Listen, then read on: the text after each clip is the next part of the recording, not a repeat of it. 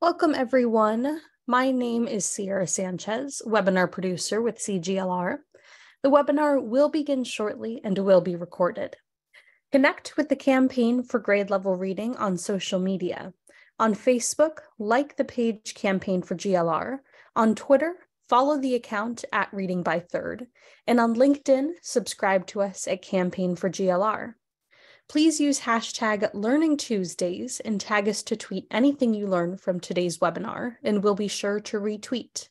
We encourage you to share your questions, reflections, and observations on social media. Once again, we would love to connect, so follow those pages that you see there, and the webinar will begin shortly.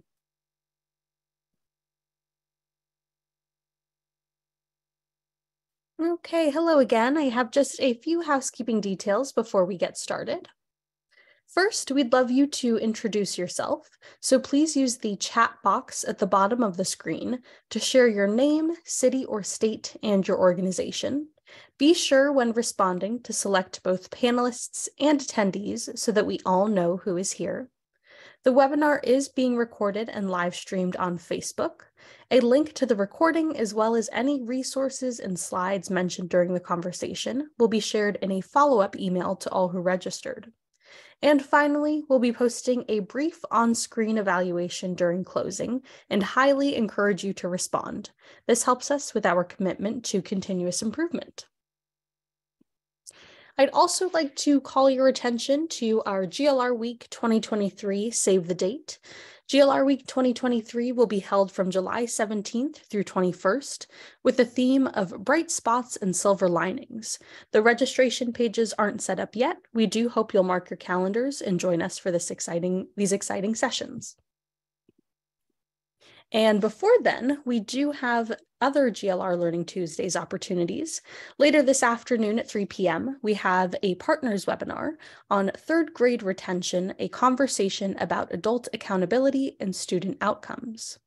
Next week on May 23rd, we'll have a conversation discussing showing up together. Learning and attendance go hand in hand. And we'll invite you to wrap up the month of May with a session on opportunities and potential pitfalls, state expansion of education savings accounts. Registration and information for these sessions will be posted in the chat box now, and we hope you can join us. Joining you now is Sarah Torian, Chief Learning and Engagement Officer with the Campaign for Grade Level Reading. Thank you and enjoy the webinar. Thank you so much, Sierra, and welcome everyone. We're so glad that you could all join us for today's conversation as we continue our focus on the importance of ensuring that all children have access to diverse books. This time, zooming in on the important roles that funders can play in that area. In March, the Campaign for Grade Level Reading hosted a GLR Learning Tuesdays session on this topic that featured the Diverse Books for All Coalition, launched last year to build a movement around books that reflect diverse experiences, including LGBTQIA, Native, people of color, gender diversity, people with disabilities, as well as ethnic, cultural, and religious minorities. In that section, Dr. Ioma Iruka, a research professor in public policy at the University of North Carolina, explained the importance of diverse books that allow children to see themselves, see a part of themselves reflected in the pages of the books that they read, especially during those early years when their brains are developing, language is forming, and their sense of self-identity, their sense of their self in the world is forming. If we want kids to fall in love with reading and to fall in love with books, I think we can all agree that we need to ensure that they have access to the books that they can connect with and that will inspire them to do so. Dr. Iruka also reminded us of the framing provided by Dr. Rudine Sims Bishop, a professor emeritus at Ohio State University, who described diverse books as mirrors, windows, and sliding glass doors. Mirrors that reflect the different aspects of a child's diversity in a positive manner, laying the foundation for positive self-identity.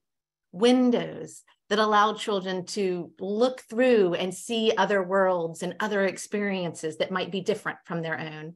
And sliding glass doors that allow them to kind of pull back those windows and actually step into other worlds, other experiences, building empathy, building understanding. I think we can all agree that all children need all three of these types of book experiences. Children who have lots of book mirrors also need access to books that can allow them to look through windows, move into through sliding glass doors to see and understand other experiences. While children for whom most available books are those windows or sliding glass doors also need ready access to books that can be their mirrors and reflect parts of their self-identity. In this moment in time, when there is exploding growth and challenges to books that reflect diverse experiences, with 1,200 documented demands to censor library books and resources just last year, it is more important than ever for philanthropy to act. And there are a wide range of actions that philanthropy can take, including supporting convening, research, advocacy, programs, and more. Actions that today's panelists are taking right now.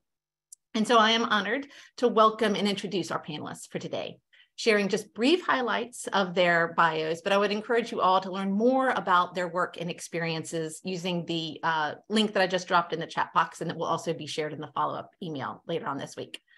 First, I'd like to welcome Deborah Caldwell-Stone back to the conversation after she joined us in March with her American Library Association hat on. Deborah is the director of the ALA's Office for Intellectual Freedom, but also serves as the executive director of ALA's Freedom to Read Foundation, and has worked closely with ALA members, library workers, and trustees for 2 decades to address a wide range of intellectual freedom issues, including book bans, internet censorship, and more. Welcome also to Melanie Claxton. Melanie is a senior program officer of the Claude Worthington Benedum Foundation, where she oversees the foundation's grants programs in education, which cover 4 counties in southwestern Pennsylvania, as well as the entire state of West Virginia. I'm also delighted to welcome Jennifer Stavrakis. Jennifer is the interim director and senior program officer for Great Learning at the William Penn Foundation in Philadelphia, Pennsylvania, where she's responsible for a portfolio of grants related to family engagement and advocacy. And I'm also honored to welcome and introduce Carla Thompson-Payton. Carla serves as the vice president for program strategy at the W.K. Kellogg Foundation, where she supports the foundation's efforts to promote thriving children, working families, and equitable communities. She also serves on the board of First Book, the lead partner in the Diverse Books for All coalition that I mentioned a moment ago, and which is an initiative of 27 different nonprofits and membership organizations that are seeking to leverage their aggregate buying power to influence the availability and the pricing of diverse books. And joining us to moderate today's conversation is Jacqueline Jones. From 2014 to 2022, Jacqueline served as president and CEO of the Foundation for Child Development. She has also served in early childhood policy leadership positions at the state and federal level, and as a senior research scientist with Educational Testing Service. Thank you all so much for joining us today. Really excited to hear what you have to share. And with that, I'm going to pass it over to Jacqueline.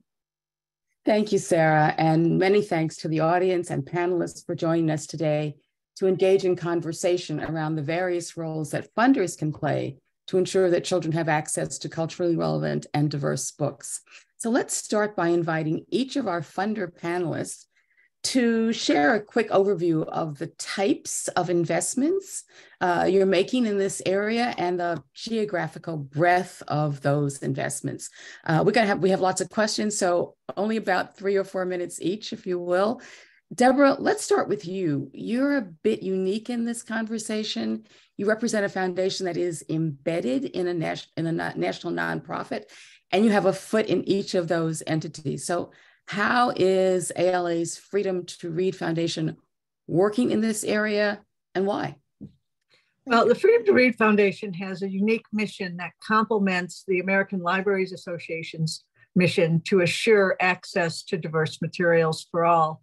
And that's both litigation and professional development. And what we do is we work to defend the legal right to access diverse, culturally relevant books in libraries and in classrooms across the country.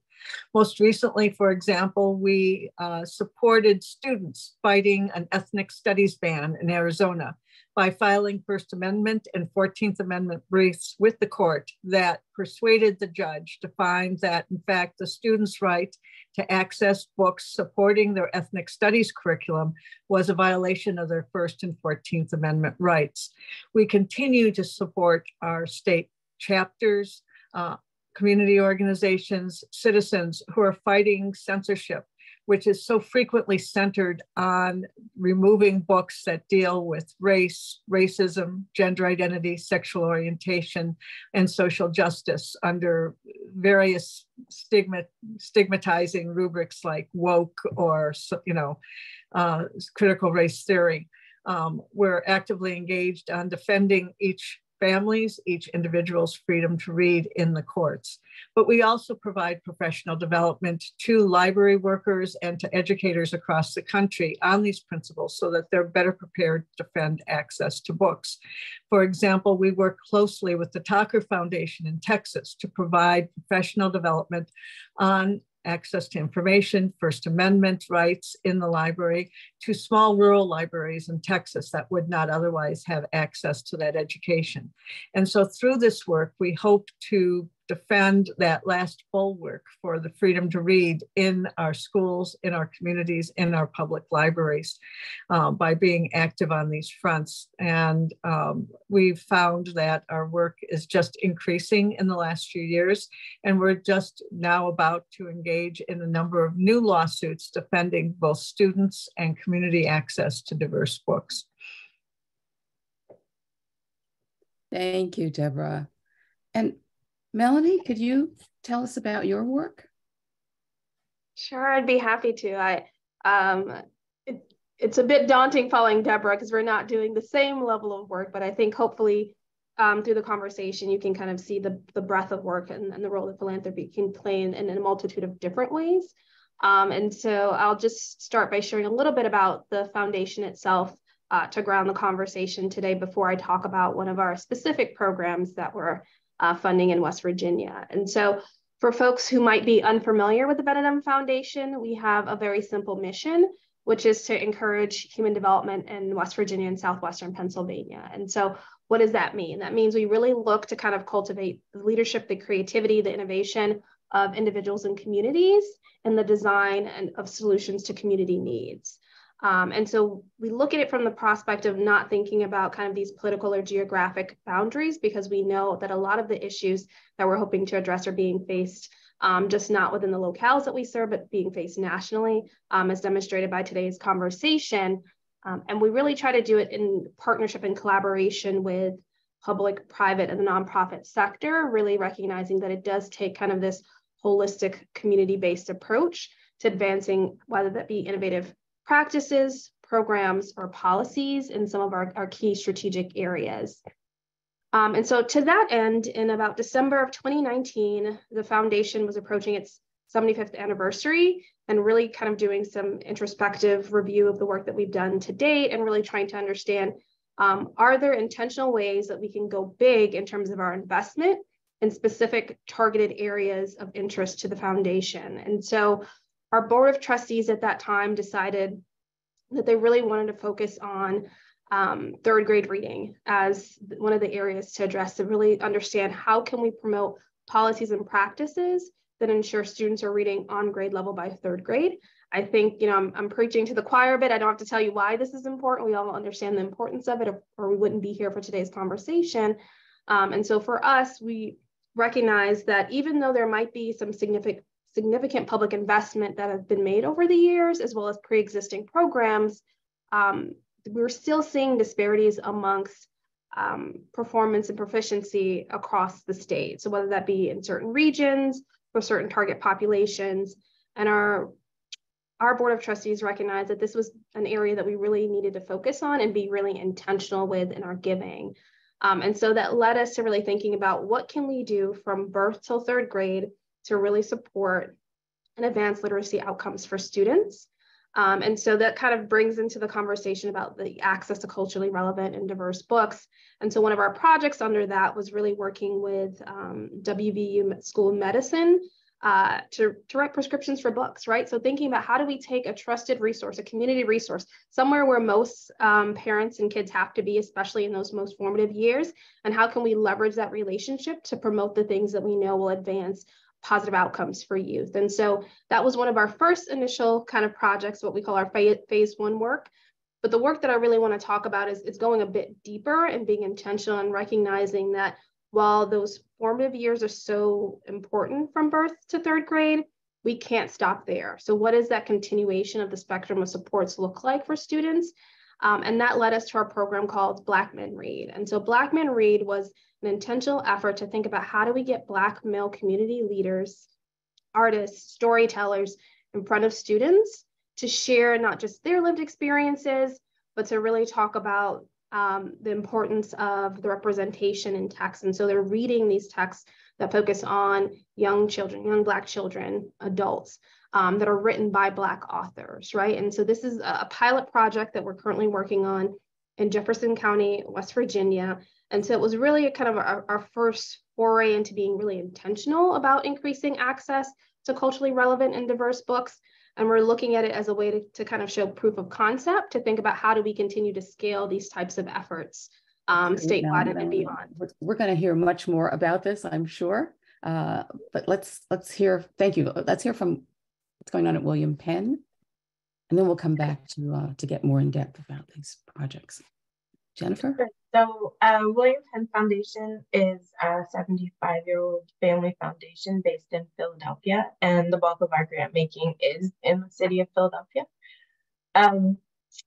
We are part of our Great Learning Portfolio, or education portfolio as it is, really has two major goals. So one is kindergarten readiness, and the second is reading on time by third grade. And so the bulk of our portfolio investments are really focused on kids 0 to 8. And we support those goals through a variety of strategies, including high quality early childhood education and K-3 literacy supports, literacy rich environments. And by that, we mean how do we infuse literacy in all of those spaces that aren't in the home and aren't in school. So barbershops, grocery stores, parks. We also have a family engagement portfolio, and we also support advocacy for more public investment in high-quality pre-K, home visiting, and K-12 education. One of the long-term investments that we've made has been our investment in our grade level reading campaign, Read by 4. And you know, those citywide investments and the 120 plus partners that are part of Read by 4 have really helped inform a lot of our grant making, the conversations that happen at that table, the needs that have arisen because of those partner conversations. So you'll hear more about these investments as we go on in the conversation, but we've made investments to learn more about book distribution efforts in Philadelphia. We've funded advocacy for Reach Out and Read so that can be publicly supported and sustainable over the long term in Pennsylvania. And we also recently funded a project in partnership with Read by Fourth and Fourth Book to increase the number of diverse books that are being distributed by organizations across Philadelphia. And those are organizations that provide free books to children in the state. Great, thanks. And Carla, please tell us about Kellogg's investments. Sure, so thank you so much for the opportunity. The W.K. Kellogg Foundation has been in existence for 90 years, well over 90 years, and we invest across all 50 states and in Mexico and Haiti. And then we have some legacy work that we're doing in South Africa, Costa Rica, and then some new communities that we're funding through our newest initiative, Racial Equity 2030. So when we think about children, we think about children as from the families that they have and the families that reside in the communities. And so for us, all of our work is really centering around what is that ecosystem that surrounds children? Who are the key players within a child's life and that needs to support them, that we need to support through our grant making.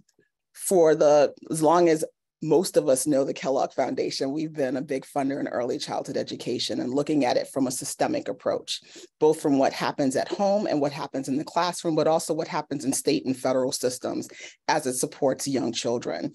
And we all know that reading is fundamental, which is why early childhood was the pillar that we chose to focus on in the education continuum, because we much rather work on prevention than intervention. And so for us, not only do we invest in collaboratives around getting books in front of children, but we're also thinking about funding streams that can support access. We're thinking about library systems. We're thinking about publishers. We're thinking about ways in which we can break down and dismantle the barriers that do not allow for families to be able to readily access books.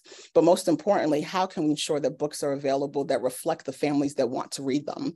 And so that children can see themselves in that. And so for us, not only do we do our grant making, but we also encourage every member of our staff to invest their time in something that's meaningful to them, which is why I'm also volunteering and serving on the board of First Book, because books are incredibly important. And so what we wanted to do was make sure that not only do folks see us as a good funder in this space, but they also see us as a good planner and a good participant and helping to change the narratives around books, around access to books, around all of the systems that are necessary to ensure that children continue to be able to read and thrive. Thank you so much. So as I listen, your efforts represent a variety of approaches that funders can play to ensure access to diverse books for all children. I'd love to hear a little more about what motivated your foundations to engage in this work. Sure. What did you see sort of access to culturally relevant books as being aligned with and or in support of your goals for children's learning and development? And if you did so, sort of give us some sense of the challenges of this work. Carla, let's stay with you and see if you can address some of those. Sure. So in 2007, the Kellogg Board of Trustees committed to becoming an anti-racist organization and ensuring that in all of our work, 3 pillars showed up, which we consider to be the Kellogg DNA: racial equity, community engagement, and leadership. And all 3 of those things show up in everything that we do. And so for us, because of the deep commitment to early childhood education and recognizing the importance of those early literacy skills, it was us fulfilling our DNA in this grant making. So we didn't have a risk. There was a risk for us not to do it, because then we wouldn't be walking the walk that we want to see happen across this ecosystem of early childhood education. And because we believe so deeply in racial equity, we wanted books to reflect the children who were reading them. We wanted teaching staff to feel comfortable and prepared so that they can teach reading to young children, because we also recognize that there was a huge deficit. Not everyone can teach reading as much as we'd like to, as much as I, as a parent of a 5-year-old, think I have some skills. I also recognize that it's both at home and in school and in community that children build these skills. And so we wanted to make sure that in our funding investment, that we were looking at it from those 3 lenses: what's happening at home, what's happening in school, and what's happening in the greater community. And that's why we've decided to invest in the way that we're doing. So there's not one particular part of the access pipeline that we focus on. We focus on the entire access pipeline, and wherever there's an opportunity, that's where we want to partner with other funders and other organizations working in this space to affect that change. Great. Deborah, could you address the why, the motivation that led you guys to do this work? Well, the Freedom to Read Foundation has long been committed to assuring access to good library services for all, and to making sure that everyone should be able to find books that reflect their lives and experiences on the shelves of those libraries without anyone interfering with that for whatever reason. And the rising effort to target and stigmatize and remove books dealing with race, gender identity, sexual orientation in the last few years has caused us to redouble our efforts to not only defend individuals and families' ability to access books in libraries, but to provide opportunities and to defend the ability of library workers to provide those books to the community, whether it's through a school library or in a public library. And as I mentioned, a lot of that has taken place in the courtroom, or working with those in the courtroom to defend that access. We're grounded in the right of patrons, families, parents to access the books they want to find and need. And we're hearing over and over again the importance of finding books that are culturally relevant, that reflect the lives and experiences of those who've been traditionally marginalized in society. So we've really doubled down on our efforts to provide the resources necessary to those, both providing access to those books, defending their ability to give that access to individuals, and to make sure that everyone has the tools they need to make sure that those books are available to all. Great. Melanie? So thank you. And I'll just start by sharing some data, right? So when you asked about the why, I think it's important to understand the context in which some of our students are learning. And so when you look at West Virginia and you think about the overall population of African-American individuals, or individuals that identify as African-American, we're talking about 3 to 4% of the population, right? It's only slightly higher in the county in which we're serving, which is about 6.5%. And then when you take all of that into consideration and then look at access to African-American educators, specifically Black males, now we're talking about less than 1% of the population. And so we knew looking at this data that something had to be done, right? So we had to figure out, are there opportunities for us to begin to start mitigating the inability of our school systems to attract diverse teachers? But more importantly, thinking about for those, even if it's a smaller subset of the population, but thinking about those students who don't see their narratives represented in the day-to-day lives of the curriculum and their learning experience, right? So they're really existing in a space where a lot of the curriculum offerings are currently predominantly centered on European white narratives. And so for us, we recognize in the need to serve all kids, we have to make sure that we're actually being inclusive of all students in the way that we're approaching their educational experience and their journey. And while I don't necessarily think that for us, this work was as much of a risk as much as it is kind of countering the traditional way and approach to the way that we think about education holistically. It really was an opportunity for us to just make sure we were being intentional about saying that if we were serving all kids, that they see themselves in this work. But kind of the flip of just making sure that students who do identify as African-American see themselves reflected in the text that they're reviewing was the importance for us knowing that for a lot of our students, they were probably not going to come in contact with someone from a different racial identity than them. And so what role could we play in ensuring that as they're understanding and beginning to develop their own identities and their understanding of the world at large, that it really is a comprehensive approach and look at the world and a thoughtful approach and look at the world around them in a way that they may not have been able to access otherwise. So we view it from the perspective of it's extremely important for everyone to see themselves reflected in text, but it's also important for them to be able to understand and learn about others through the incorporation of text. Thank you. And Jen? Sure. So we, under our family engagement strategy, made an investment in 2018 to open IDEO to help us design and implement the Early Childhood Book Challenge. And the goal of the challenge was to source an original story that would inspire and model for caregivers ways they could support their child's early learning, but also being an engaging story for young children. And the book was meant through stories and illustrations to reflect the lived urban experience, especially for Philadelphia families. You know, a lot of books that organizations are able to get a hold of to distribute for free are lots of farm animal books or things that are happening in white picket fence kind of homes, and they weren't really reflecting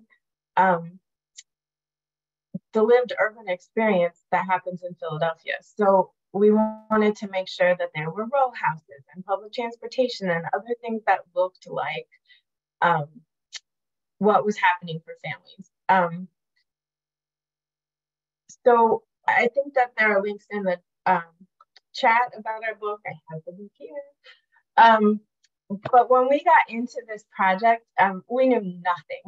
We knew less than nothing. And same with Open IDEO, about book development, about illustration, about the publishing industry. I feel like I spent 2 years just drinking from a fire hose, trying to get what seemed like a great idea to the finish line.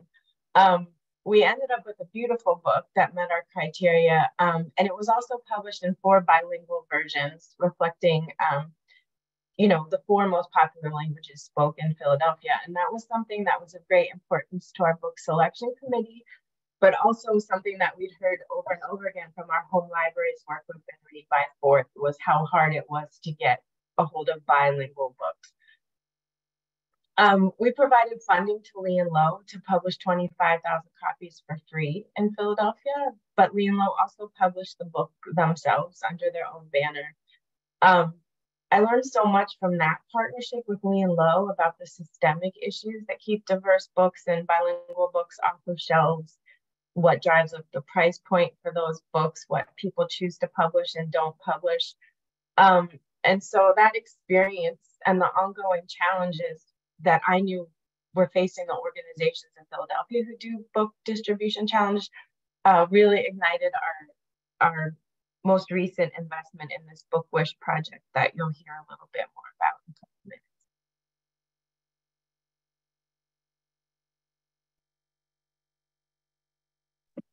But Jacqueline, you're muted. I was so hoping that I would go through some event and not have someone tell me you're on mute, but okay, it didn't happen. So this is my typical thing. It'll happen again, I'm sure.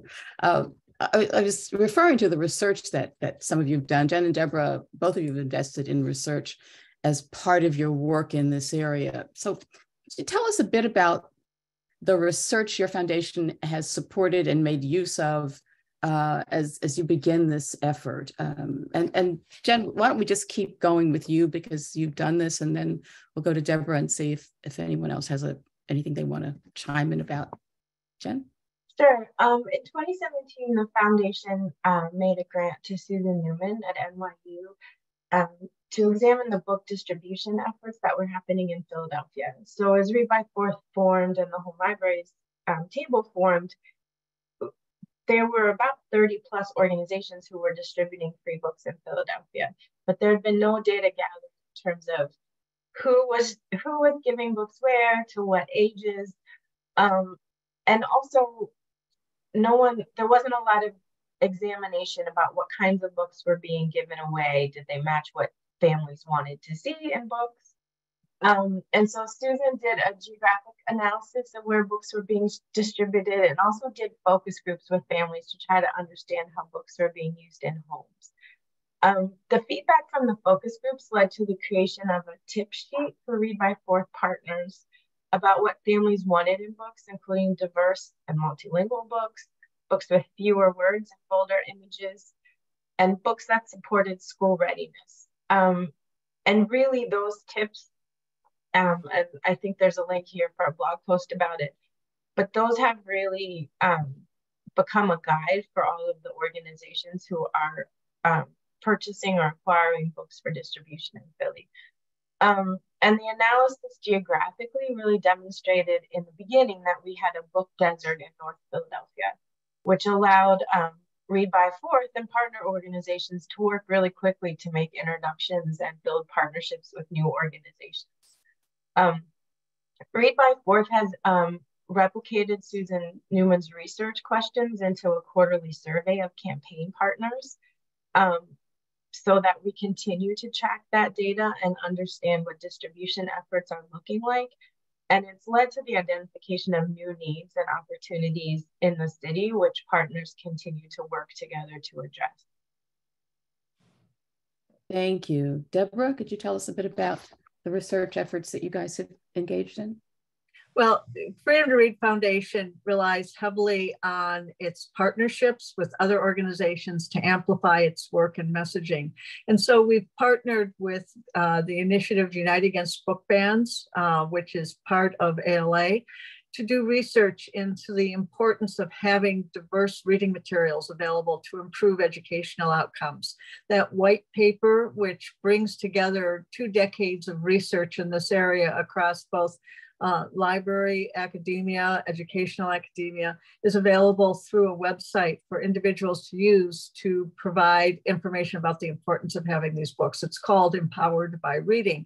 And it's really an advocacy tool because we find that often we have advocacy groups claiming that the diverse books harm students. And instead, we wanted to show instead that in fact, they improve educational outcomes. We've also engaged as in regards to advocacy and public opinion polling that gives us the numbers to know that we understand that we have the support of the majority of individuals out there, parents, voters, community members, who disagree with the idea that censorship is a tool for limiting access to books. And we use that to fine-tune messaging and advocacy that we use, that our partners use across the book ecosystem, across the library ecosystem. And of course, consistent with our main mission, we maintain active legal research materials available that address rising issues in the courts that are threatening access to diverse books in classrooms and libraries across the country, with a particular focus these days on discriminatory actions that are focused on discriminating on the basis of race, gender, or sexual orientation, which has become more important these days. Great. I just want to give a moment for if Carla or Melanie have anything to chime in on the use of research. Sure, I do, wearing my other hat as a board member of First Book, want to talk about the inaugural Diverse Books Impact Study that was launched in December 2022, and it will go until May 2023. And it's going to give us a sense of the impact of inclusionary books within the classroom, and both getting feedback from teachers and students around what access to diverse books means to them. And so looking for that report to come out later in the summer, but something that will be real actionable, real-time data that we can use in our conversations around the importance for funding in this space. Oh, could you tell us the name of that study just again in case something? Sure, it's the Diverse Books Impact Study. Diverse Books Impact Study, great. And Melanie, anything? So when we're not doing direct research in this space, similar to what Carla mentioned, we are doing and we'll be conducting an evaluation of the program to really understand the impact from the perspective of all the key stakeholders, including both the youth, the educators, as well as the community providers or community partners that come into the space to really figure out how can we continue to enhance and promote opportunities like this moving forward. Great. You know, as I listen to you, I think this work involves a lot more than just distributing books. So Carla, you made mention, you used the term ecosystem previously. How do you guys envision the ecosystem of this work? And Melanie, I'm going to start with you. How do you see your foundation fit? What's their fit within that ecosystem? So as you mentioned, we've used that terminology, I think, a couple times throughout today's conversation, right? And there's so many different kind of individuals and systems that make up this ecosystem that we're talking about, from our educators to our young learners to the authors of these texts to publishers, the policymakers that either create policy that can be helpful or harmful to some of these initiatives that we're discussing, as well as just the accessibility of the content and the intentionality of the content and the environments in which youth are learning to those that are financing this work. And so it's a really wide breadth of folks and different activities that are happening in this space. But it isn't just, I think, looking at it from the lens of one element of this, which is just access to books, right? So it's thinking about like, what's the breadth? Like, what are the variety of options that exist currently? Where can students access them, even if they can't access them?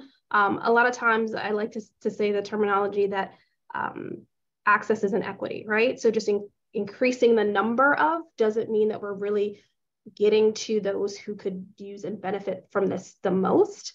And so I think about the role of philanthropy in this. And to me, there's a component of this that focuses on, yes, it's important to just increase the access to these books for kids, but there's more about like, how are we integrating this into like kind of their lived experiences as well as their learning experiences, right? How is this being embedded into the curriculum? And so for us, it isn't just saying that, yes, now you have a book that you can take home, grow your library, which we know is valuable and important, but you see this reflected in all of your course content. This becomes a part of your learning experience. And so to that end, beyond just providing the physical books themselves, we do a lot of work around teacher quality. That's one of our primary strategic initiatives within the foundation. And so under that is really thinking about how are we working with teachers to create content that is more culturally relevant and engaging, and leveraging these texts in that way, in that space, to continue to provide unique learning opportunities and experiences for youth. Jennifer, how do you see this ecosystem and the William Penn Foundation's fit within it? Yeah, so again, based on that experience with Lee and Low, I think it really led us to think about what were the leverage points in the system to improve access, and what did that mean for us as a regional funder. So obviously our first priority is always families in Philadelphia, and we had conversations with First Book about their national goals a couple of years ago, which turned into the Diverse Books for All coalition, and thank you to Kellogg for funding that. But as a local funder, we couldn't be the lead in that national effort, and so we really had to think about how can we make an investment to address systemic issues about sourcing diverse books for Philadelphia. And so that led our home libraries work group and First Book to co-develop a project called Philly Book Wish, where organizations can apply for awards up to $2,000 to purchase books from First Book Stories for All book lists. And it's really meant to stretch the existing budgets, because we know that diverse books have a higher price point. And so how do we get more of the books that are being distributed, a higher percentage of them, to be diverse books that match the communities that the books are being distributed to? We also, there's money built into this grant to deal with shipping and storage, which is often an issue for smaller organizations as well who are doing book distribution. So to date, in the first year, $121,000 has been distributed to 87 organizations who purchased over 24,000 diverse books. First Book and Read by Fourth are collecting qualitative and quantitative data to measure the impact of the project over the next few years.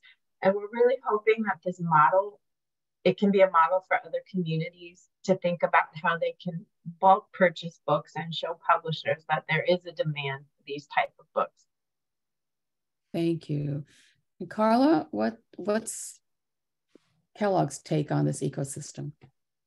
For us, we work in so many communities and we work with so many outstanding organizations.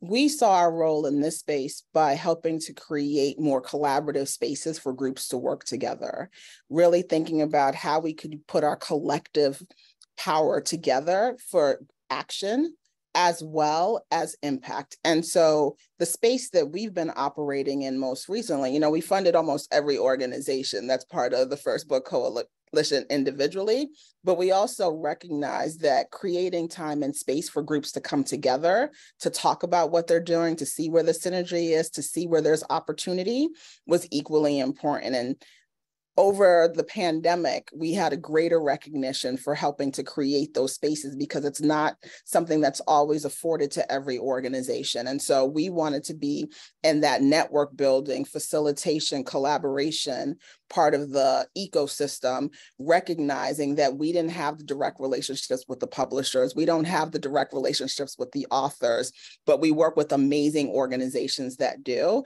And if they have room and time and space to come together and think about it holistically, we could actually see action in this lifetime.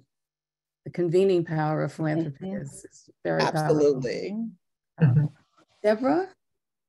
Well, Freedom to Read Foundation has a unique niche in the library ecosystem. And so we play to that strength by using our ability to do professional development, support librarians and educators doing the work of getting books in the hands, and recognizing truly that equal access is an equitable access. To that end, last summer, we actually sponsored a symposium for library workers called The Intersection of Intellectual Freedom and Social Justice, to amplify the message of the importance that intellectual freedom isn't just defending the First Amendment right to read, but it's also making sure that each individual reader, every student, every young person has access to books that are relevant to their lives and experiences, and that it's the role of the library to make those books available. And so we had this day-and-a-half symposium examining the issue of both the freedom to read and the need to support social justice across the library ecosystem. And then working in partnerships with the publishers, the authors that make the work of libraries possible on a regular basis. We are forming coalitions regularly, working regularly with groups like We Need Diverse Books, the Diverse Book Coalition, the Banned Books Week Coalition. It's really an essential part of our work to both support and convene these conversations across the whole, I would call, the book ecosystem that we work with as library workers and supporters of libraries. As we talk about ecosystems, I'm hearing a lot about partnerships. Deborah, you just mentioned partnerships. So hang in there with us, Deborah, and let's think about the role that partnerships have played in the development and implementation of your investments, and maybe in the role of bringing to scale. So Deborah, why don't you start us off with that thought about partnerships? Well, certainly partnerships allow us to scale up our influence and our ability to pursue our mission in support of the right to read and the right of library workers to make these books available to their communities. We work in partnership with ALA state chapters, which places us in all 50 states. The Unite Against Book Bans campaign is a grassroots initiative that we're a national partner with. And there are over 80 national partners comprised of educators, publishers, writers, civil society groups, diverse book coalitions that are all working together to push against this toxic narrative, to amplify advocacy at the grassroots, to defend the freedom to read and access diverse books. We work with the Banned Books Week Coalition. That's actually been a longstanding partnership with the National Coalition of Teachers of English, the National Coalition Against Censorship, the Authors Guild, the National Book Foundation, other organizations, to highlight the fact that despite the fact that we live in a country that supports the freedom to read through the First Amendment and other commitments, that we still have censorship, bad censorship going on in schools and libraries across the country, and that there's a need to invest in initiatives that push against those narratives, that support those fighting for the freedom to read and the freedom to access diverse books. And without those partners, we would be nowhere. You know, we really need our partners to be with us in this fight, and we cultivate those relationships and make sure that we're always there in the front lines with our partners. Great, thanks. Melanie, you have some thoughts around partnerships? Absolutely. So I'll just say the Black Man Read Project was born out of partnerships, right? And so this came to us because we had the Jefferson County School District Cultural Unity and Equity Department that saw a need. The Black Teachers Association of Jefferson County saw a need.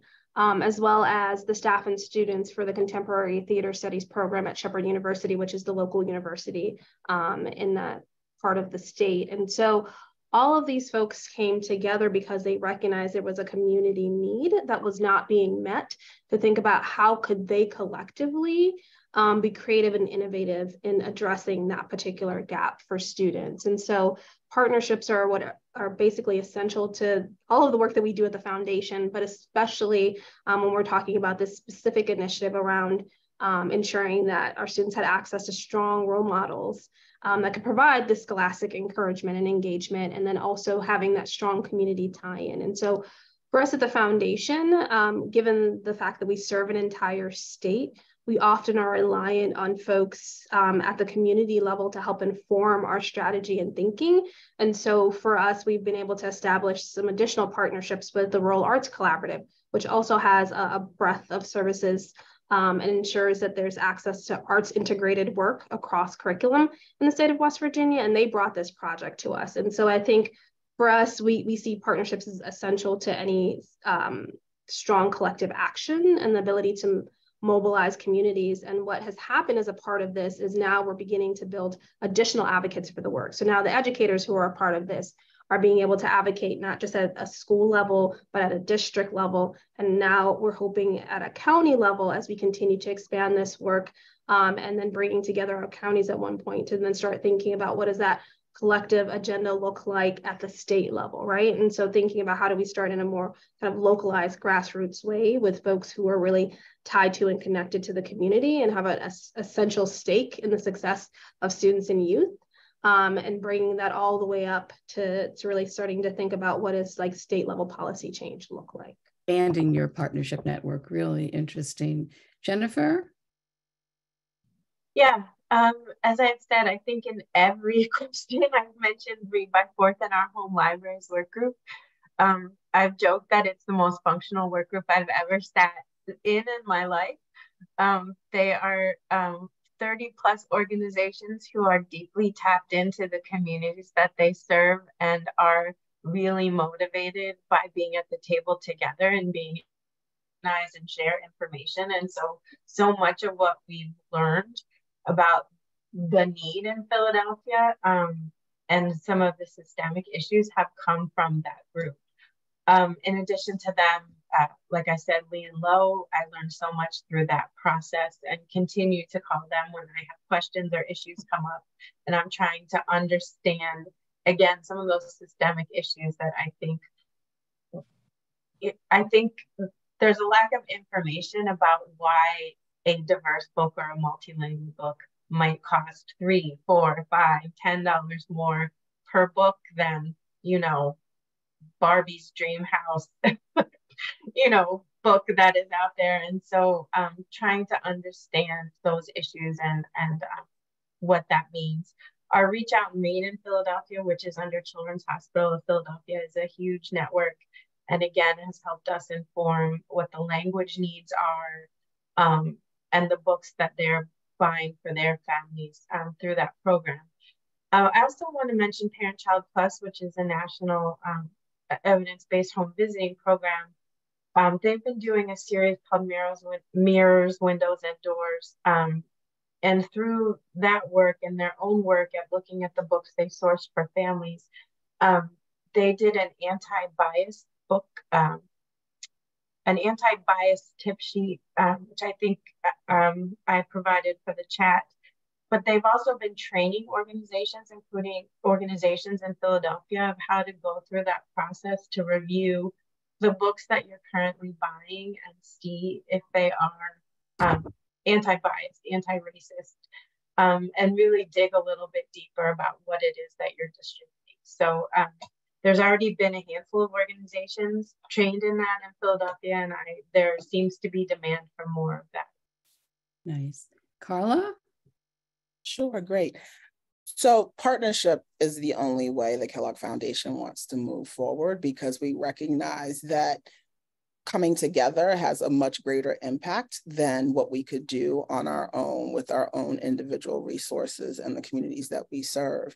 And so that's why we, funded First Book to build the Diverse Books Coalition. And now that's 38 organizations strong after 7 months. So fantastic level of partnership and folks coming together to think through how do we get books in front of children, families, and communities. But we're also looking at funding partnerships, which we're exploring right now, around teacher preparation. How can we help teachers build their skills in teaching reading in the classroom? What are the things that they feel they need in order to be successful in helping children see literacy, immerse themselves in literacy? We're also thinking about the various platforms. Not everything is a book in hand. Sometimes it's a digital platform. How do we have access for families to be able to access books in multiple languages through a digital media? as well as some of the creative ways folks have begun presenting ideas around how they see literacy shifting and changing in the future, and what will remain the same and what will be slightly different. And so for us, it's conversations. It's having those partnerships come forward. It's partnering with local foundations, partnering with huge library systems. It's partnering with universities. It's partnering with public policy advocates. It's partnering with public systems, really thinking through how can we do better by children, and how can we ensure that their access to literacy is not because they don't have access to materials that would help them gain that skill. You know, you've all made reference at some point to the current social context in which we're living. These culture wars are very much in the news, they're a reality. And so I'm wondering from each of your perspectives, what are you learning as you do this work, given the particular context in which we find ourselves? Carla, why don't you just... Sure. We're learning that narrative matters, and that who the messengers are incredibly important. And for us, we're taking an education stance. We're trying to inform folks what is diverse books, what's diversity, what's racial equity, and what it's not. And, you know, in many of the communities that we work, you know, you hear those trigger words that you hear in the media around critical race theory and, you know, being woke. Is someone top of the conversation. And when you go into community and you ask folks, so what is this? You know, where do you fall in that line of the conversation?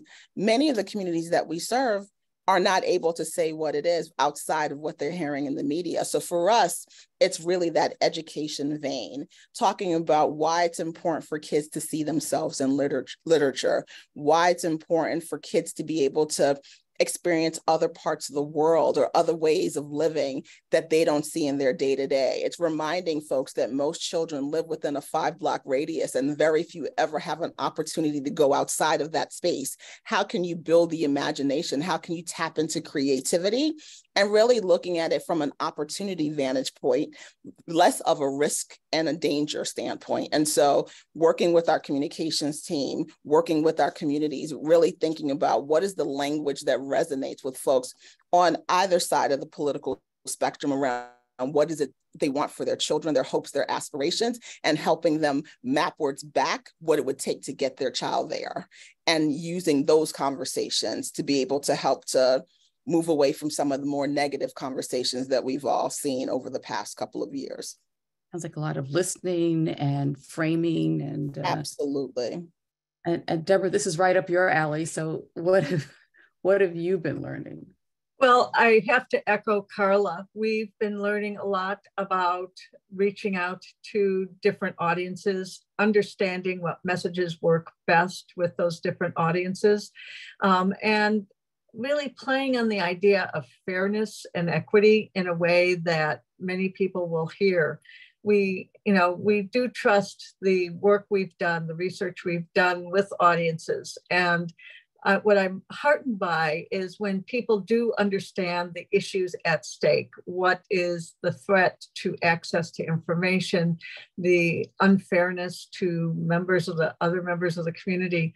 People get it. And they will support access to diverse books and turn away policy initiatives, legislative initiatives in their communities that are threatening that access. So it's both a good news and bad news things. I've seen some of the worst you could ever imagine targeting librarians, educators, activists in this area. But I've also seen really great things come out of communities that I did not expect to see it.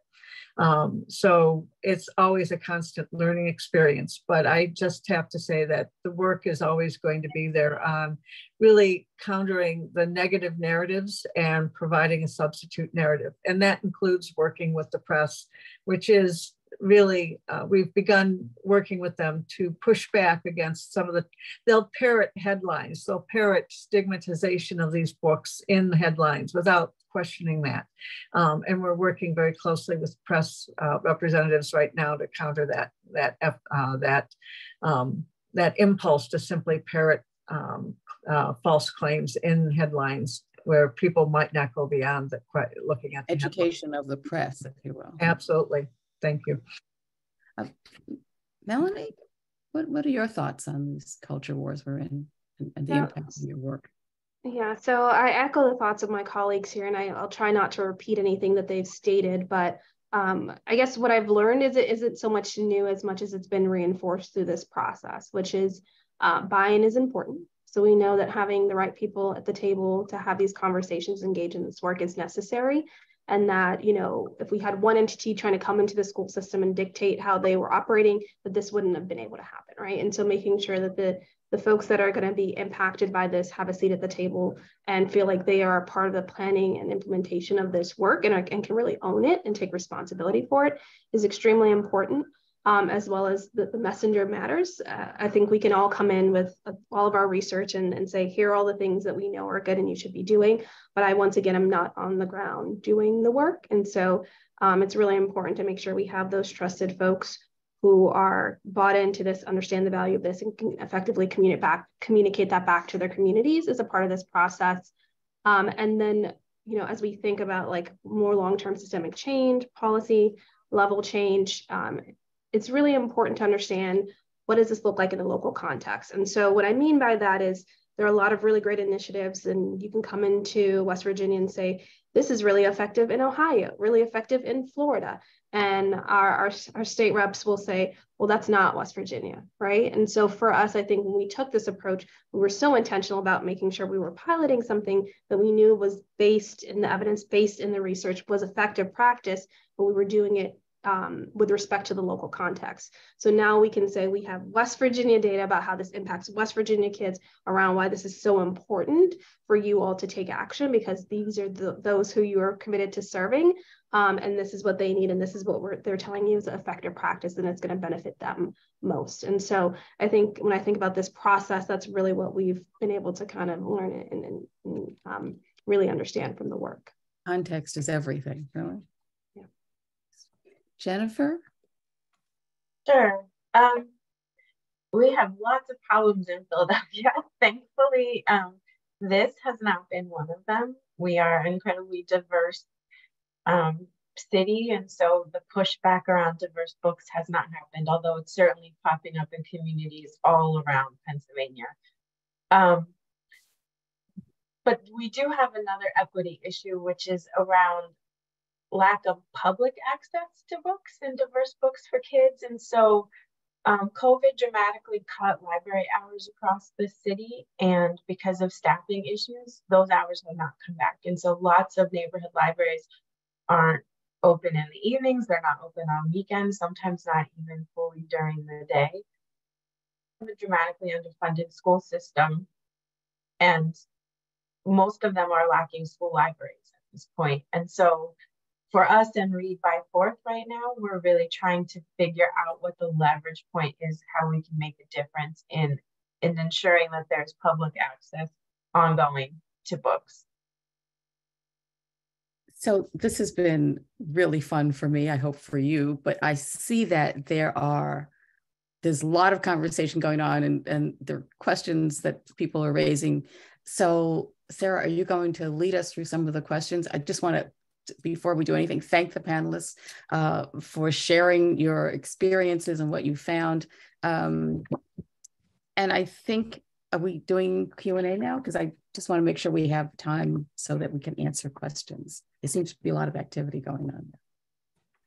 Yes, the panelists have elicited lots of feedback and engagement in both the chat and the Q&A box. So happy to share a few of those with you all now before we wrap up today's conversation. But thank you so much, Jacqueline, for moderating this amazing conversation. Really appreciate it, and hope you'll stay around for the remainder of it.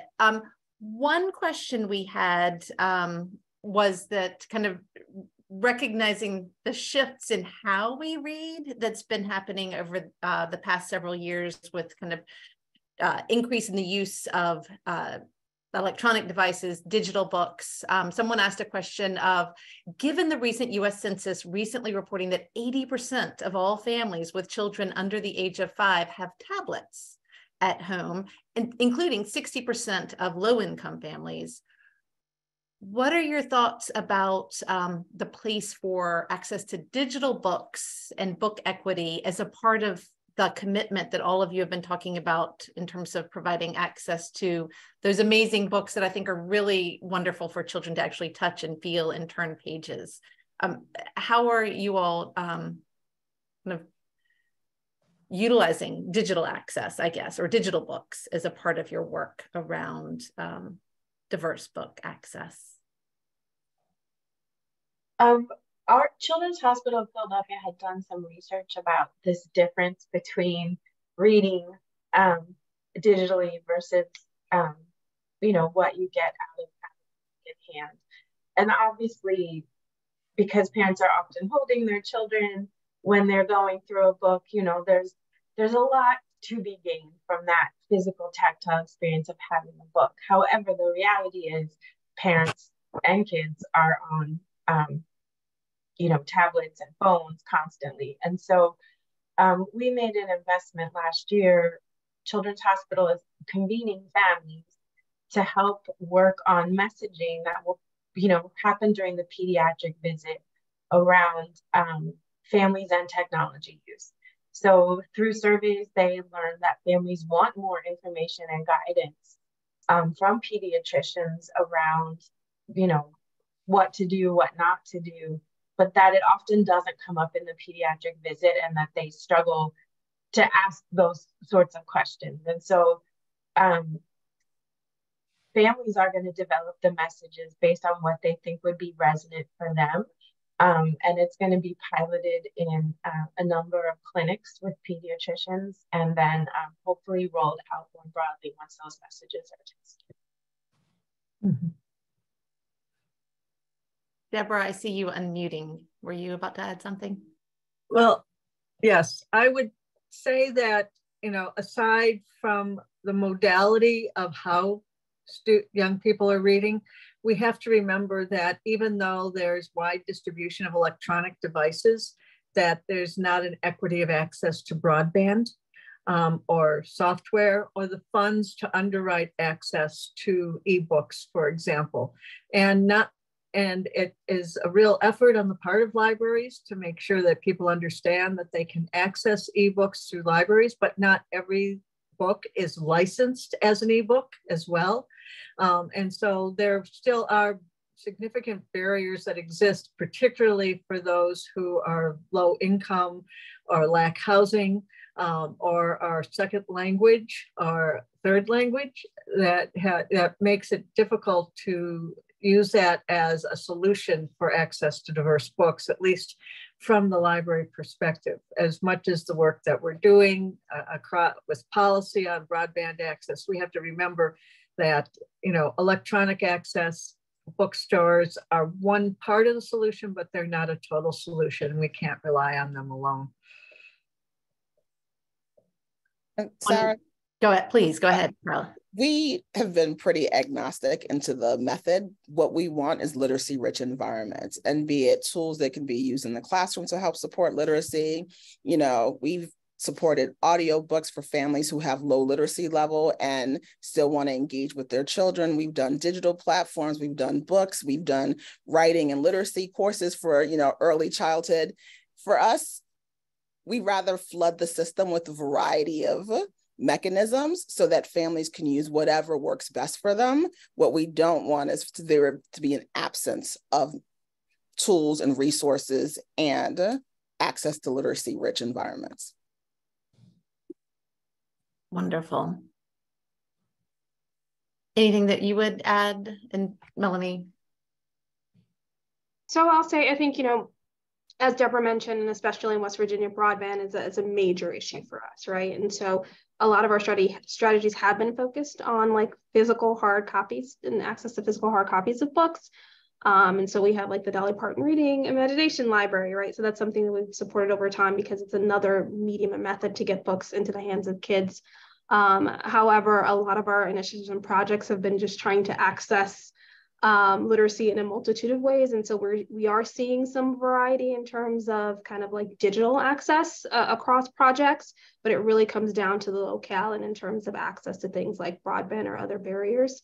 And so much like Carla, our goal is just to make sure that students have access to the text in whatever medium works best for them, but a lot of our focus has been more on the hard copy print. Yeah, certainly with the pandemic and the shift to virtual learning, everyone became much more aware of the differences in access to broadband and digital learning opportunities. So that also is an issue here. Another question that we had come in was asking, how are you all conceiving of diversity beyond the frequency of representation to take into account the complexity of that representation? In this question asker's work, we've seen diversity seen increased diversity in representation, but many of those examples are still quite limiting, negative, or superficial, reinforcing kind of that single story narratives. So in thinking about the diversity of the content in books, how are you all kind of understanding kind of the quality of the diverse books, if that makes sense?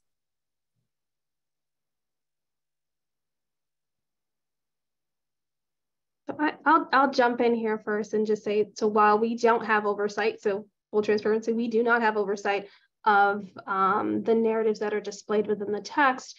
From our conversations and engagement with our partners on the ground, there is an intentional focus to ensure that we have positive representation of all peoples, right? And so I think for us, because we recognize that that presence isn't always visible through a multitude of mediums, when we're working with local school districts, either when we're working with the Department of Ed, there is an intentionality in our conversations about the fact that these books should be inclusive of positive stories and narratives. And now this isn't to get away from things like historical context and understanding, the history of the place and time in which we exist, but it also is to acknowledge that there's a multitude of ways in which we as individuals engage and interact with the world, and that should be represented, especially in a very positive light for historically marginalized populations, which do not tend to have that representation equally in the text that we see. And so I can say that there is the intentionality in terms of our engagement with our partners about sharing that up front is the expectation, but we do work with a lot of school systems that are very well versed in a process for identifying and selecting text to support curricular outcomes for students.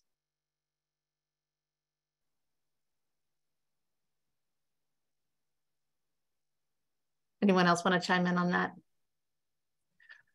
This question gets to a little bit of kind of the ecosystem in terms of the educators that are working to engage children with books and ensure that they have access to diverse books.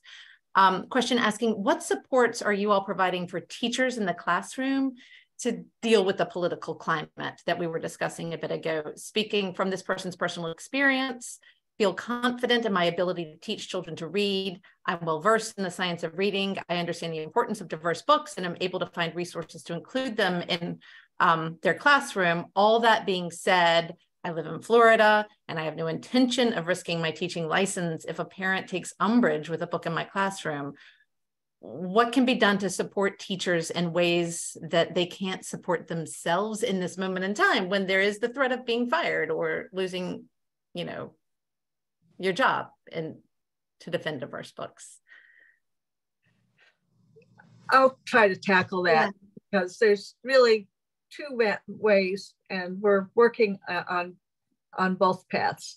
And the first, of course, is legal challenges that attack the idea that school boards can engage in content and viewpoint discrimination that is in itself discriminatory in its intent, such as Florida's Don't Say Gay law, the anti-CRT bills that we've seen pass that bar access to particular topics and ideas in K through 12 schools.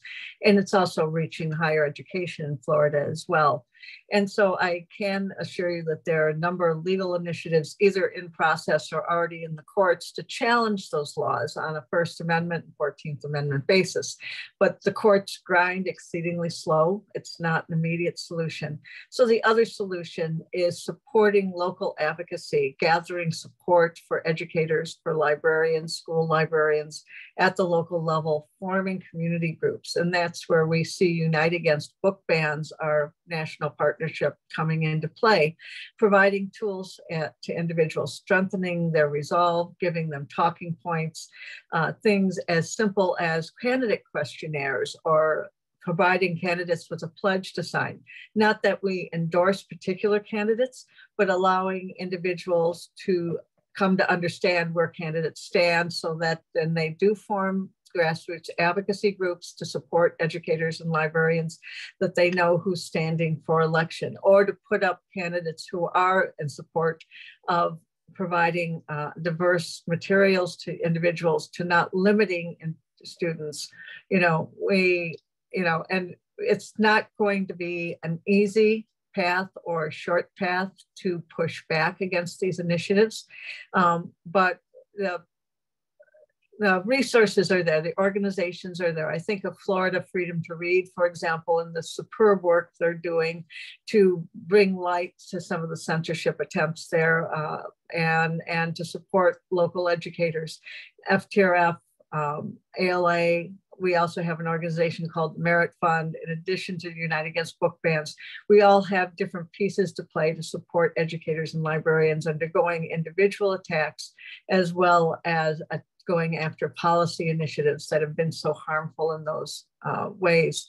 And so, it's just digging in and realizing that in addition to promoting the books, we have to engage in advocacy on a multitude of fronts to support individuals, and even doing something as simple as, if you're aware of a challenge, a controversy in your community that centers a librarian or a teacher, to reach out to that librarian and teacher and know that they have support from at least one individual in the community. It can make a huge difference.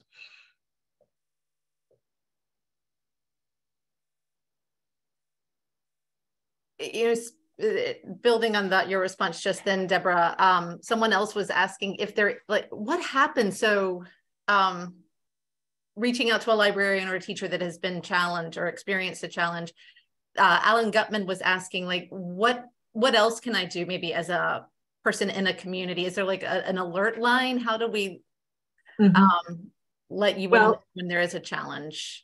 I'm sure everyone here has different modalities to reach out to supporters and interested persons.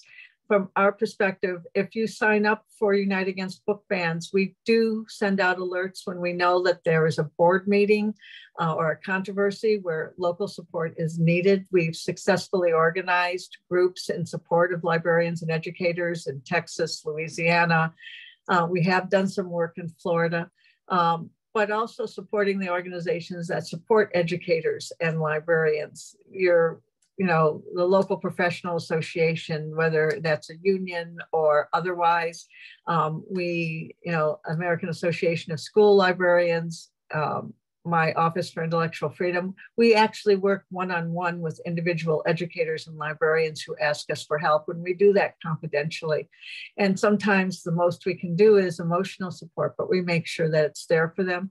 We also ask people across we call it the library ecosystem, but I think it's really the book ecosystem, is being willing to go to the board meetings and speak up and take a stand, to speak to your local community groups, your church groups, to push back against this narrative that books are harmful in some way to young people. I will just say it in that we're seeing so much effort to keep guns in the hands of people, but so much effort to keep using legal means to keep books out of the hands of young people. And we need to, as a community, as advocates, as individuals, speak out, let our elected officials know, let our boards know, and be present in these controversies. That's one of the biggest challenges we face. We know we have this broad support. Activating that support falls on each of us as individuals to step up and speak out. Yeah, I would add, based on just the community engagement strategy that we use in the foundation, we always tell folks, educate yourself, understand what's happening in your local community, who are the leading organizations working on the issues that mean something to you, and then how are you actively participating with your time and your networks to help support those organizations. And because we believe that all change happens in community and that it's at the local level that we'll see significant change. And so we just encourage folks to become active participants in what's happening in their local community. Thank you, Carla. That's where we're seeing it, is where school boards are saying, no, we won't take these books out of the hands of students. We won't take these books out of the curriculum, when they have sufficient support from community members speaking out against that kind of book removal in their communities. So it is all at the local level. You know, Sarah, we have a question that I think speaks to the genuine concerns and fears people have, and maybe speaks to that kind of listening and framing that we were talking about. So it's an anonymous attendee who says, I think reading about all kinds of cultures is wonderful. My only concern is if the books you advocate for are screened so that it is proven that their content is age appropriate, so they don't expose our innocent children to sexually explicit material, and at the same time respect their parents' cultural backgrounds. You're going to get these kinds of questions. It's a wondering, and it's a fear that when you say diverse books, you mean something different. So could you kind of help that person understand what you really mean? Well, when I talk about diverse books, it's an understanding that the books that are available in children, from a library perspective, the books that are available in a children's room are different from books that are in a young adult collection that are different than the books in adult collection. And often we see a lot of misinformation and disinformation that books that are intended for young adults or adult readers are in the hands of very young readers. And that's simply not the case. Librarians are dedicated to the idea of matching the book to the reader, matching their development, their understanding, respecting the cultural background of the reader as well. And, but ultimately, when you look at public libraries, for example, they are organizations that serve an entire community, that serve everyone in the community. And so librarians are anxious to work in partnership with parents to make sure that they're finding the resources they need. But they can't guarantee that you won't necessarily see a book that doesn't match your family's values or needs displayed on a shelf. But that's there for another reader, for another family. And we have to foster this understanding that not everything is going to match what we believe, but it's there for someone else. So, and certainly, I would recommend thinking carefully about a book that does reflect the lives and experiences of someone dealing with gender identity in a book that's intended for older adolescents, for adult readers, is something that is inappropriate to be in the library. It's there for a particular reader. It's not there for everyone. And certainly librarians are there to work with you to identify the resources that will fit your family's values and needs. We need to understand that these works need to be available for educational purposes, for understanding, and understanding that not all the narratives that you're seeing in headlines about these books is actually accurate or true. I just want to thank our anonymous attendee for posing the question, but also to Deb and the panelists for helping them understand. I think this is part of our listening, framing, helping people understand what you're really saying. We get into a lot of jargon and we don't know what's in other people's heads and what they're thinking. So the more we can explain and listen and respect the question, I think the better we'll be. Just wanted to get that question out. Thank you.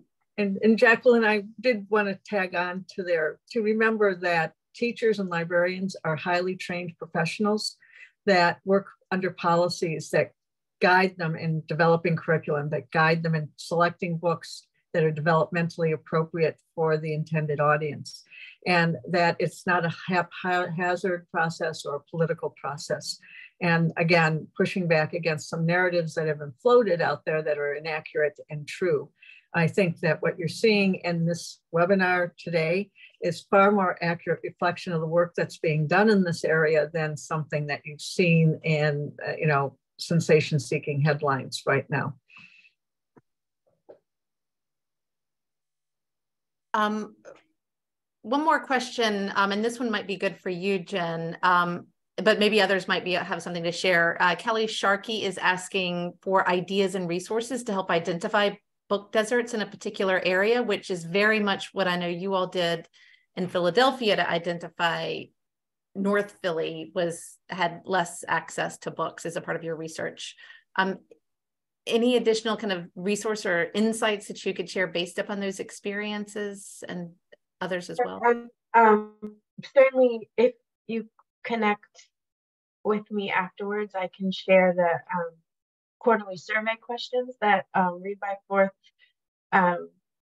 shares with its partners to get at those questions about where are books currently being distributed in the city.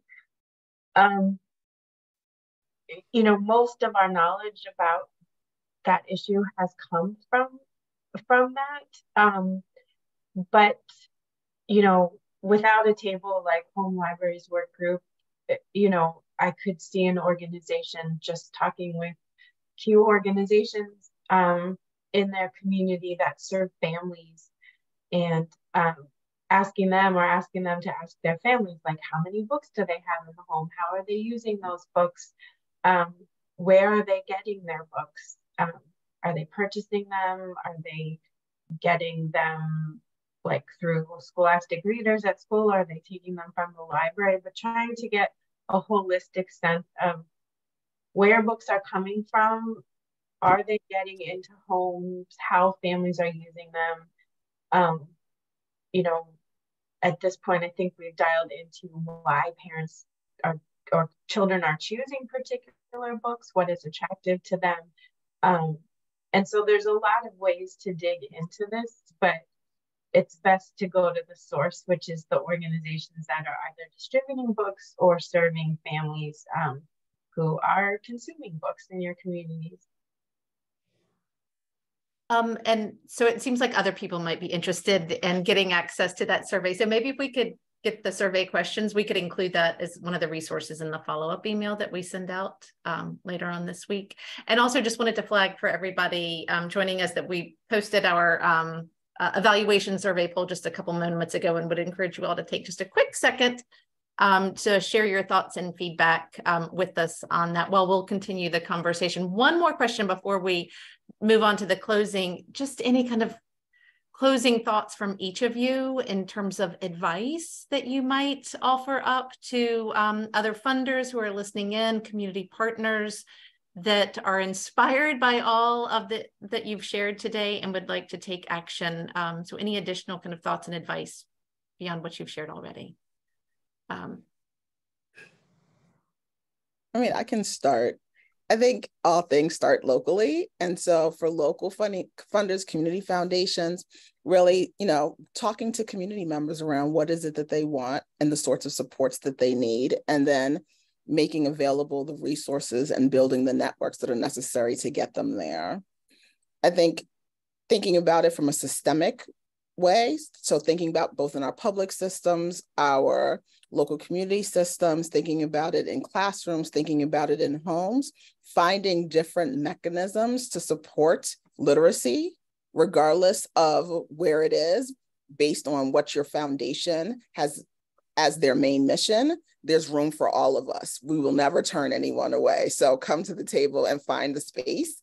And then I also think that it's really important to fund coalitions and to do it through general operating and multi-year funding. I think we can't continue to do one-year funding around a specific project because the world is so dynamic and there's so many different things coming on, and we want folks to be able to pivot in real time and bring in lessons learned as they're thinking about creating literacy-rich environments. And so encouraging other funders to think about it differently than we may have done in the past, and really opening up the ideas and the funding pools for innovation. Thank you. Who wants to go next? I can go next. So this may seem similar, but I think for us and just thinking about reflecting on this process, we were intentional about starting small, right? So our goal is, of course, we want every child in West Virginia in our service area in Southwestern PA to have access to diverse books.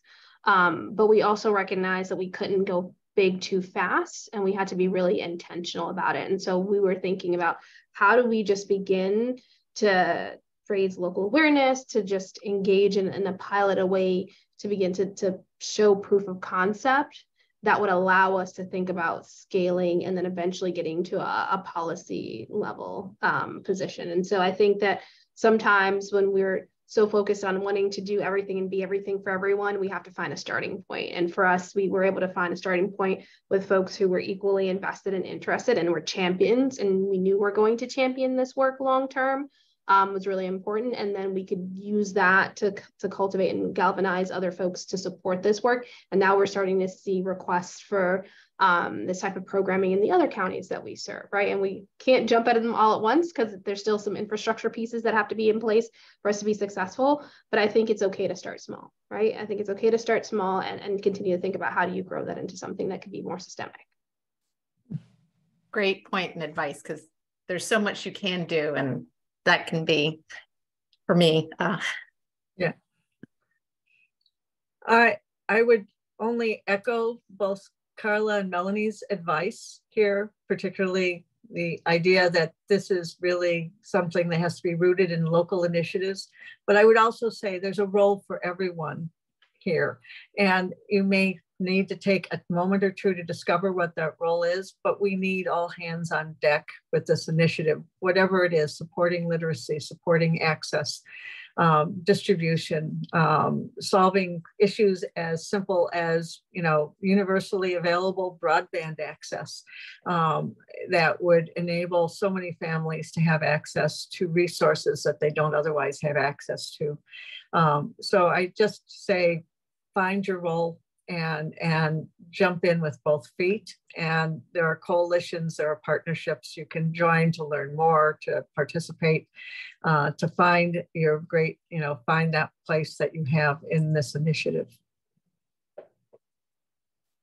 I would just echo what Carla said, of listening to the community, making sure your investments are aligned with what's actually needed and happening, and also this idea of longer term investments, so that you build in that ability for flexibility and for learning and improvement as grants go on.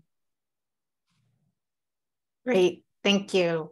Well, huge thank you to all of our panelists today, to Deborah Caldwell-Stone, to Melanie Claxton, Jennifer Stavrakis, and Carla Thompson-Payton for joining us to share all of these great insights and actionable ideas and suggestions. And huge thanks to Jacqueline Jones for joining us again to moderate today's conversation and really elicit all of these ideas and feedback. I hope that all of you who joined the conversation found it as insightful and inspiring as I did. And I hope you'll continue to join us for future sessions. We'll bring up the screen with those in just a second. I hope you'll register, make plans to join us for a conversation later on today, focused on student retention and how we can all ensure that children receive all the supports, learning opportunities they need from birth through the end of third grade, so that they can transition successfully into fourth grade and read to learn throughout life. And future sessions every single Tuesday at 3 o'clock. Also hope you'll join us for next month's Funder to Funder conversation, which will return again to the idea of kindergarten as a sturdy bridge between the early years and early grades, looking at place-based investments in that area. Thank you again to our panelists. Thank you to all of our attendees. Hope you have a great rest of your day. Take care.